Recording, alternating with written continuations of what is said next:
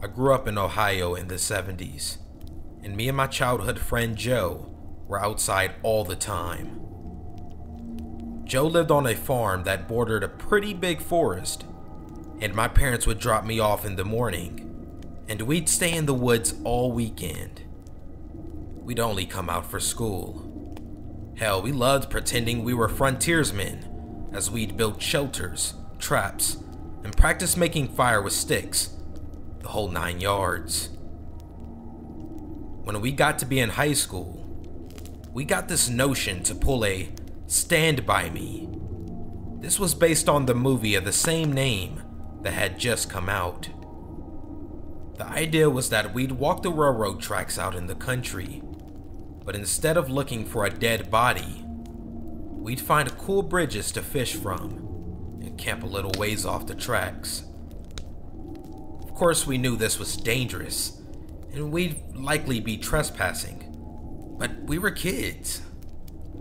We had a lot of fun. We did find beautiful rivers. We discovered bridges no one went to. We fished. We hid from trains. At night, we camped in the woods just near the tracks and made small hidden fires. Nothing bad ever happened. It was idyllic. In fact, it was so fun we did it multiple times and never had a problem. After high school, me and Joe went our own ways. We both left home, but always stayed in touch and always tried to coordinate visits so we'd see each other occasionally. Well, one summer in the mid-90s, it worked out that we were both in town for about a week. We'd do stuff with the family in the day, and at night, we'd either catch drinks at the bar or sit around Joe's house around a fire and talk about the old days.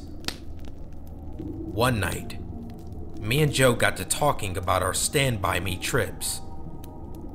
Well, nostalgia and beer are a hell of a mix. Soon we decided to take a day, walk the rails, camp one night, and walk home. That day came, and we started out early morning. We had my wife drop us off in our old spot, where we used to start, right outside our hometown. She thought this was absolutely crazy and made sure to mention it. When she pulled away, Joe suggested that instead of walking the usual route, we'd take the opposite direction, just to be adventurous. We knew the land well and we had a map, so I gave a "what the hell" and off we set. The day went fine. It was fun and a little sad, but in a good way. We found a bridge and sat on the edge, smoked a joint, and moved on. We had no fishing gear, but we brought some canned food and other stuff.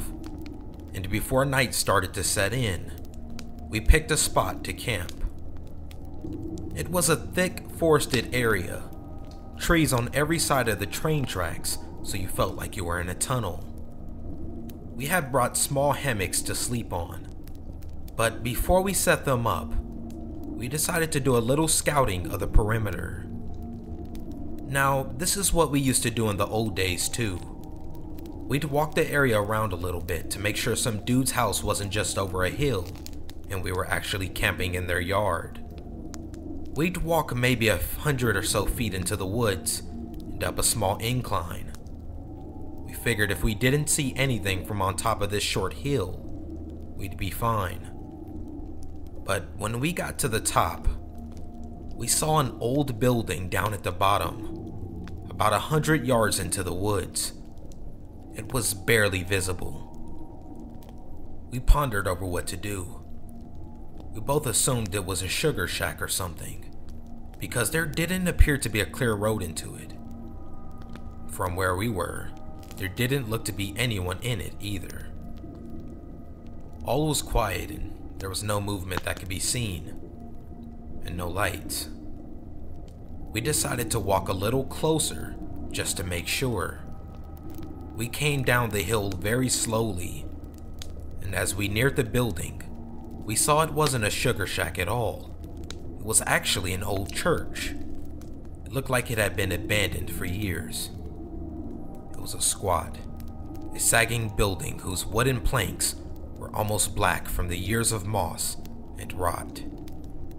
The cross still stood up on top of the place, also weathered black. None of the windows had glass, and there were no doors, just open doorways. We got close enough to see inside. There were rows of pews and a built-up section in the front for a preacher to stand. We didn't go all the way in. We sure as hell didn't want to. Beyond all that, there was no sign of anyone else. No footprints, no paths, no roads. It was an abandoned church. We left immediately and went back up the hill to our spot we had picked to camp. Having a hill between us and the church definitely made us feel better, but we were still a little uneasy. We chalked it up to the natural creepiness seeing a church in the middle of the woods would elicit. Besides, at this point it was dusk and we decided to rig up our hammocks and go to sleep and to move on at early morning. Night set in and we lay in our hammocks and shot the shit. And we began to hear something in the direction of the church. Our conversation about it went a little like this. Do you hear that? Yeah, what the fuck is that? Sounds like people singing. And it did sound just like singing. We both slid right out of our hammocks and hunkered down, straining to hear more. We listened for a minute or two and the singing continued, but it wasn't getting louder.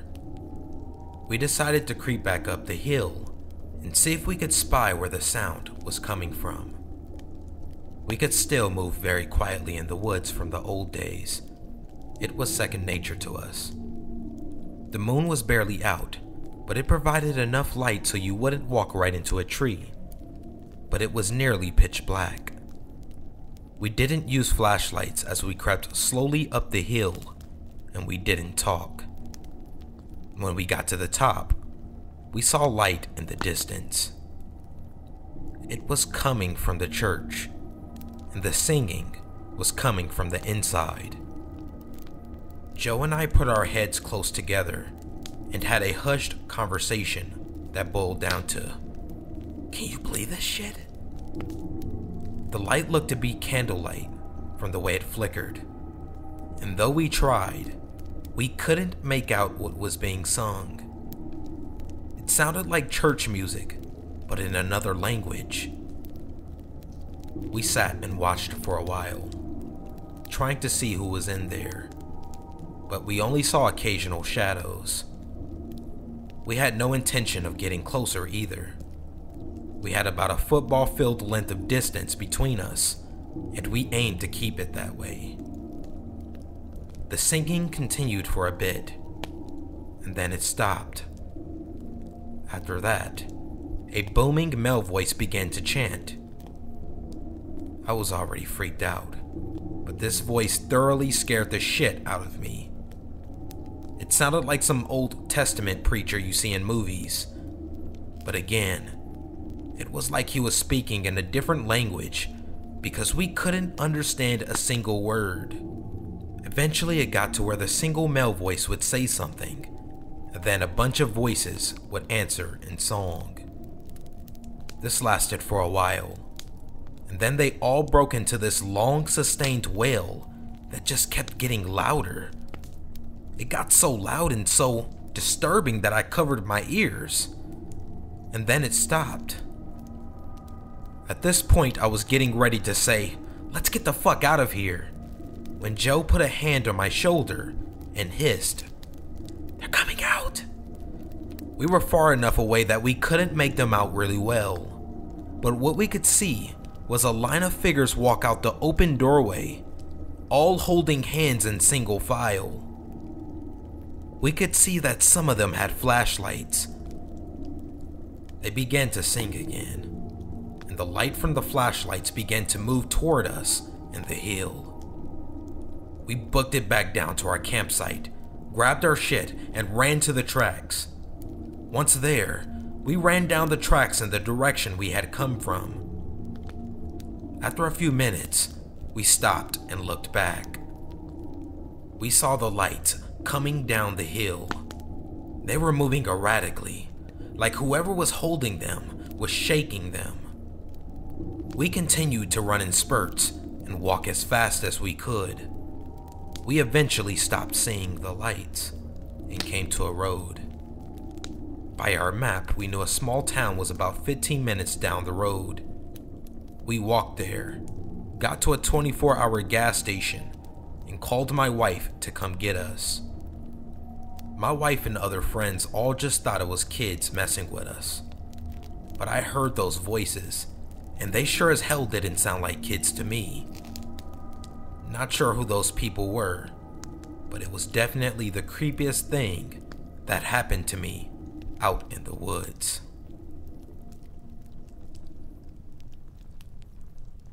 That story was crazy. What do you think the two guys experienced out there? Do you think those were kids playing around in an abandoned church in the middle of the night?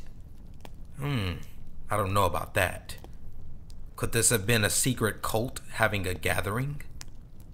I wonder what would have happened if they got spotted by this mysterious group. Or do you all think they were spotted and that's why they came out of the church? It's a good thing they didn't get caught, because who knows what could have happened. There are a lot of strange things happening in Ohio, with the land being built on top of the graves of the many late Native Americans and Civil War sites, and the usual sites of abandoned houses and buildings that lay across the land. It's no wonder so many horror stories come out of the Buckeye State.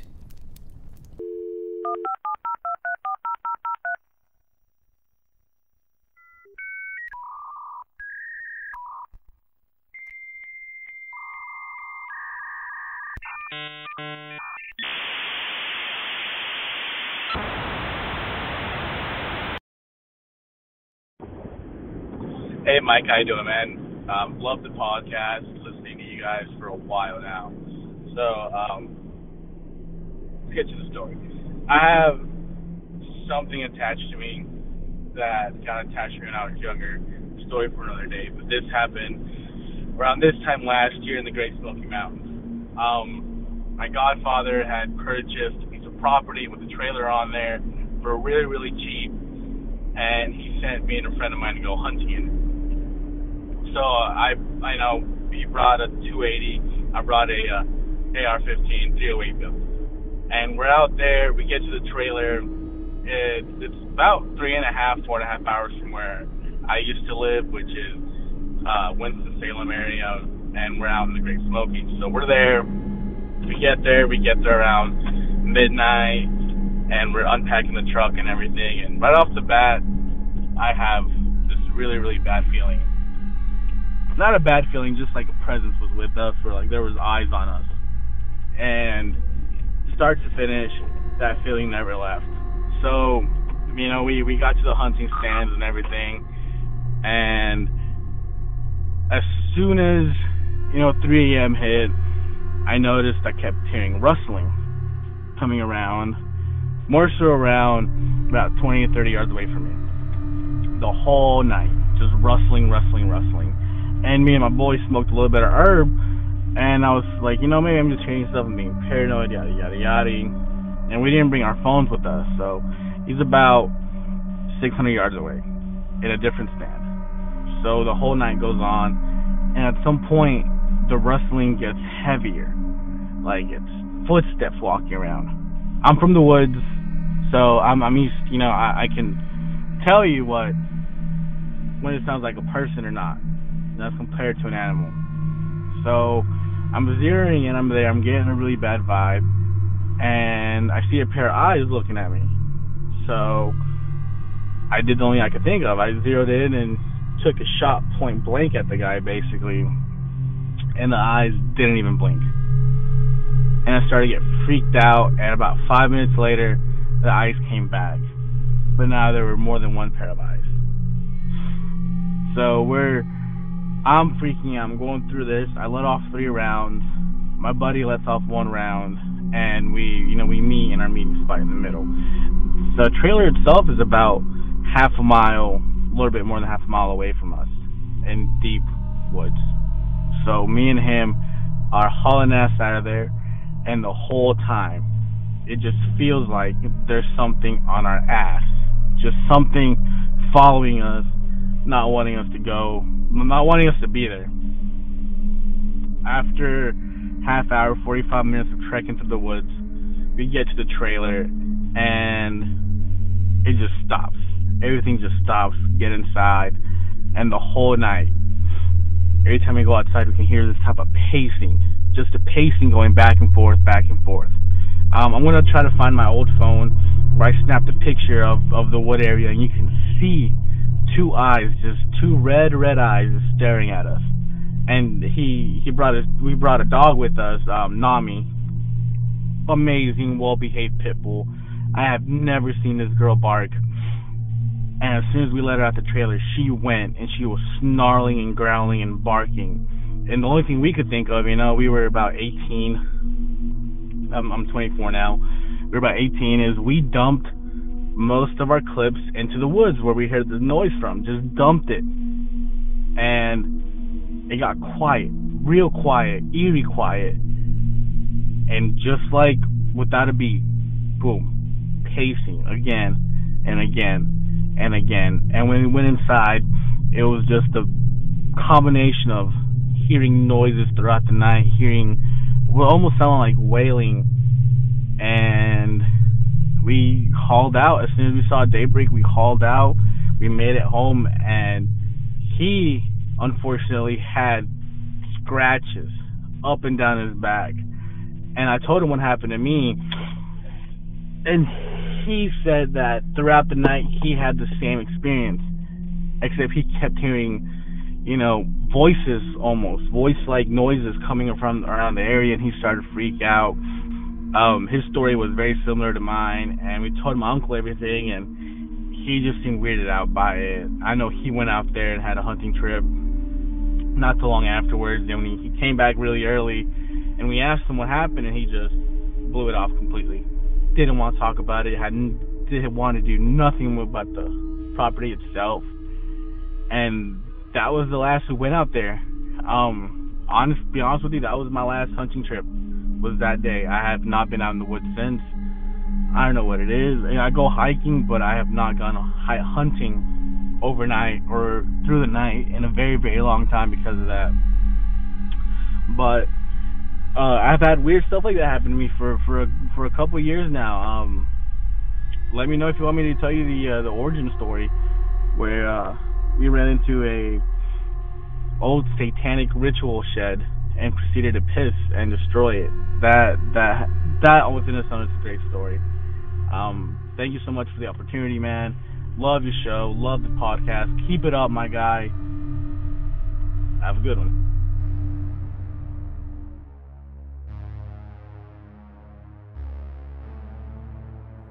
Thanks for calling in. The Great Smoky Mountains has a lot of history. History in the form of stories passed down from Irish and Scottish immigrants who once settled in the Smoky Mountains.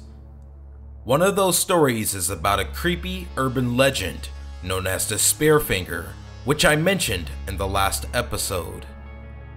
As she is known to haunt the Chilhowie mountain range, the land of the indigenous, which is also part of the Great Smoky Mountains, it seems like her range of haunting extends outside a bit farther than we initially thought. The Spearfinger is essentially a shapeshifter that is known to mislead and trick individuals by pretending to be a familiar face so that she can draw them in and snatch their livers for dinner. It is reported that she would make sudden noises, although hikers who have reported the noise claim to not know where the source of the noise came from. Hikers have also reported the feeling of being watched while in the forest. This haunting has been enough to drive many hikers out of the woods. Along with the Spearfinger, the area has a lot more sinister hauntings that could have contributed to the scare the caller experienced. What do you think happened here? Now, before I go on to the next story, if you all would like to call in with your own story, I would love to hear it and feature it on my next episode. You can call the SCARECAST hotline at 213-320-0390. Again, that's 213-320-0390. Every call will have a 5-minute limit, but should you have to continue, you can just call right back and pick up where you left off. Also, feel free to text this number if you want to give me any feedback or compliments on the podcast.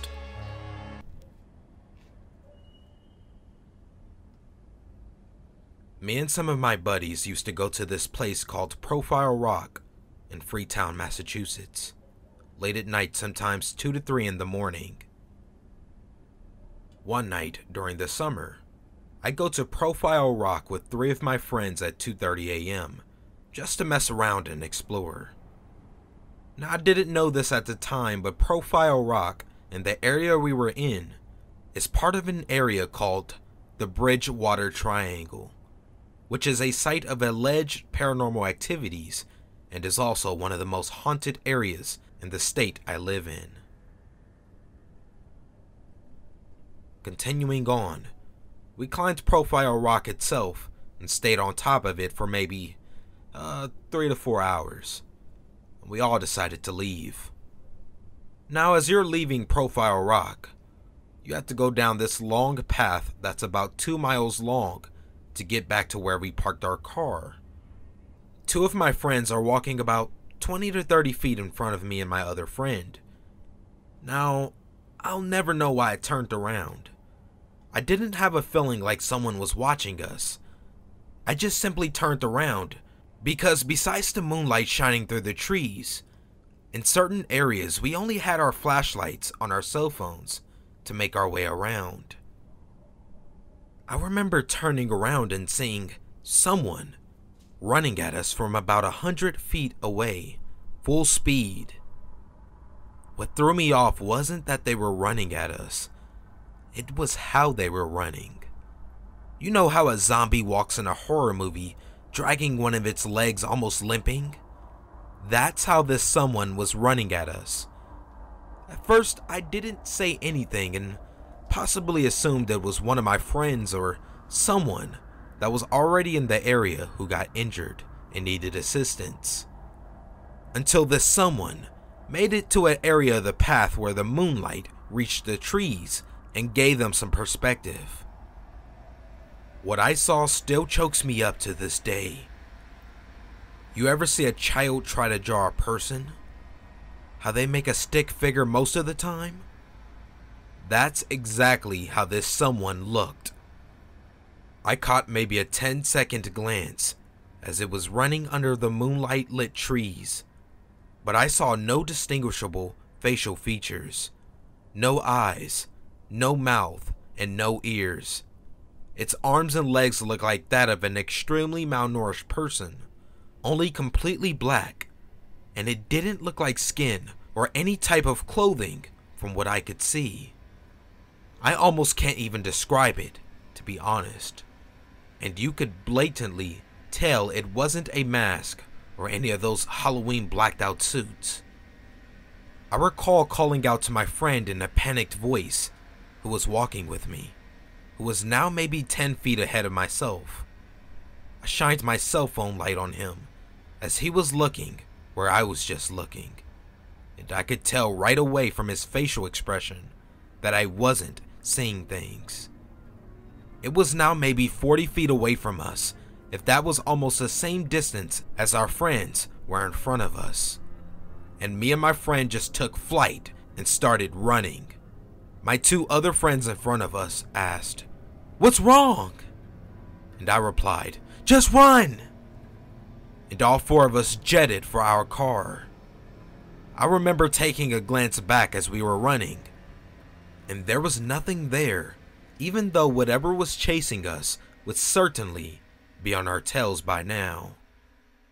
We all hopped in the car, and my friend who was walking with me yells, "Dude, tell me you seen that! What the fuck was that?" I told him I seen the same thing. I asked him to describe to all of us what he saw, and he described literally the exact same thing I witnessed. By now, my other two friends are thinking we were joking around or messing with them, until my friend who was walking with me swore on his father who just passed away not even a month ago that he's telling the truth. I was kind of frustrated, to be honest, because I couldn't believe my other two friends didn't see it as they turned around to question why we were running in the first place. But it doesn't matter now. We actually went back there with a few more people the next day, and witnessed nothing, of course. I'll never know what it was or who it was or what it wanted, but I know one thing. There's no way in hell two people both imagined seeing some stick figure spectre in the woods.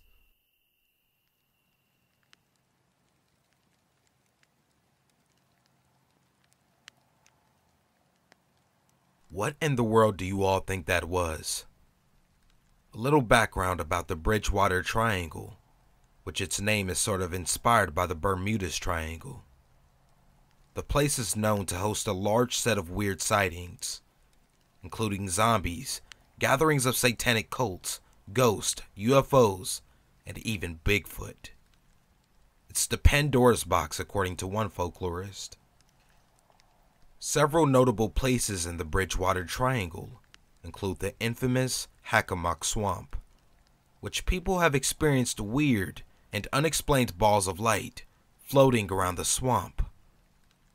There's even a story of a red-headed hitchhiker who roams Route 44, who rocks a plaid flannel shirt and jeans, who is known to get into people's cars and then mysteriously disappear into thin air.